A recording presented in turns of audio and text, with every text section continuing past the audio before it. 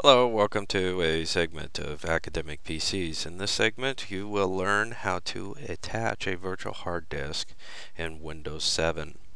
Go to Disk Management and go to the Action pane. Go Attach Virtual Hard Disk. Go Browse. Select the location where your virtual hard disk is located. Then Open. Click OK. And now your virtual hard disk is attached to your machine. You can browse your virtual hard disk,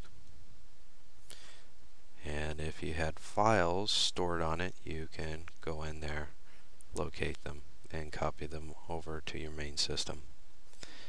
This is a wonderful feature for those that did complete PC backups with Windows Vista. You can go into those virtual hard disk and drag and drop files into your main system. Pick and choose.